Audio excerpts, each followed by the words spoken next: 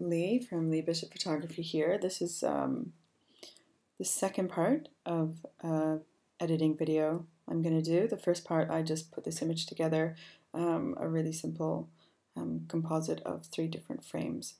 Okay, so you can have a look for that in my YouTube channel. Okay, and on to the face. Okay, that's where I start next. Usually have a look at her face. Okay, see what I might need to retouch in there. First thing I do is I get a blank layer on top and I do my healing, and I start off with the spot healing brush tool and just see what I can spot heal with that. I'm at about 100 it's like what, 180%, so it's fairly close. Okay, she's got a lot of texture on her skin, and the sun, was picking it up. It was quite harsh sunlight, so it's not really the most flattering light to be in. We also had no makeup artist on this shoot, so there's not really any makeup going on except a bit of eyeshadow, and that's actually what these shiny areas are. I believe it's little pieces of glitter from her eyeshadow, so it's a little bit of a pain. They're getting picked up by the sun and I want to get rid of them all. So I'm just going to spend a little bit of time doing this with my spot healing brush tool. You see I'm just literally brushing over the tiny little areas that I want to get rid of. You don't want to overuse this, and especially not on a really big area, because it will kind of blur the skin texture a bit, and that's not ideal. I've got it set to sample all layers because I'm working on a blank layer rather than on the image itself. Content aware, and I'm using a Wacom tablet to do my editing with. You could do it with a mouse. For me, it would take forever to retouch with a mouse, so I figure it takes me long enough already. So I'm going to just keep doing this, and I'm going to stop talking because I'm going to speed up this part of the video so you don't have to sit and watch me do it all. So here we go.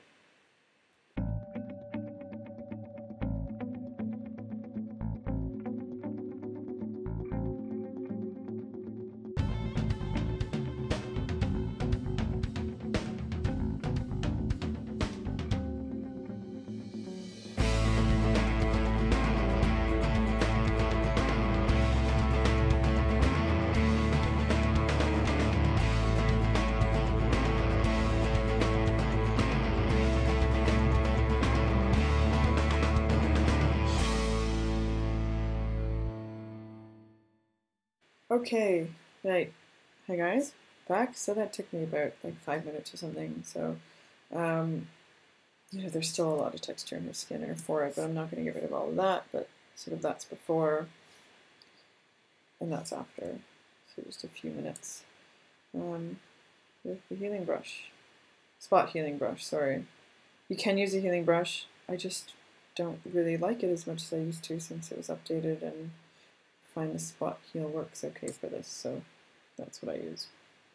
Just have a look over the rest of her skin and see if there's anything, and I think there's these few little areas here that can probably be just a bit distracting. Okay, and that looks fine. Okay, right, so let's just label that healing layer, heal skin. Okay, the next thing I do is dodge and burn. Okay, so I use the Retouching Academy beauty panel. It just sets up my layers really quickly for me.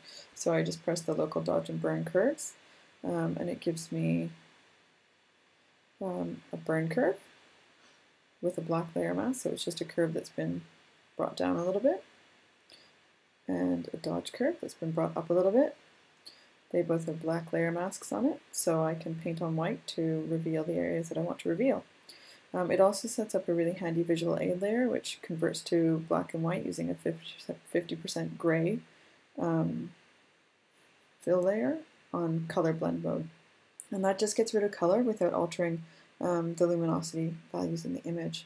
And there's a curved layer on top, which you can adjust depending on the area you're working on, if you want to brighten or darken an area or add a bit more contrast to see skin tone unevenness a bit more easily.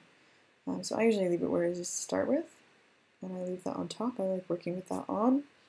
And then I get my brush, which again I can just press the little brush next to the Dodge and Burn, and it gives me a brush at 100% opacity and 1% flow, which is what you want when you're dodging and burning, I think.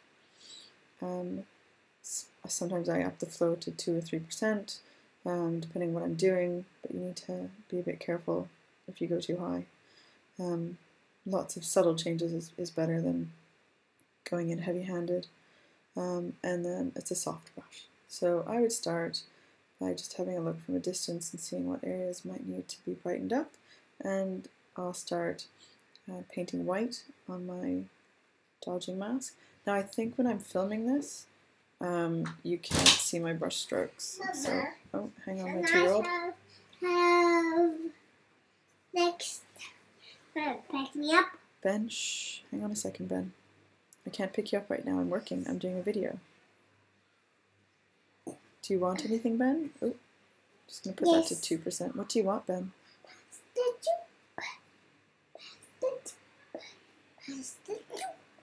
You'll have to excuse my 2-year-old. He wants stuff all the time. It's nothing but a long list of wanting. Okay, so I'm going to speed this bit up as well. But basically what I'm doing is any areas that are too dark, like Mama, here. Mama, Mama, Mama, so there's a little area there. Mama. You know, areas like this, this, there. The areas in there. Anywhere like that that's too dark, I'm going to brush on my layer mask my dodge curve to bring up brighter areas, and anything that's too light, like that little line around the scar on that edge. Or we have a spot down here, so the darker area of the spot, that side of it, the little Pac-Man shape. I'm going to brush that with my dodge, and then the lighter area here is going to get burned down, and that will flatten it out, and that'll make that spot disappear. So I'm going to just get on and do that. It's going to take a little while. So I'll be zooming in and out as well. You'll see me zoom out, sort of this kind of distance to have a look, and I'll zoom right in sometimes, maybe not to pixel level, but you know, I will go into 400% sometimes.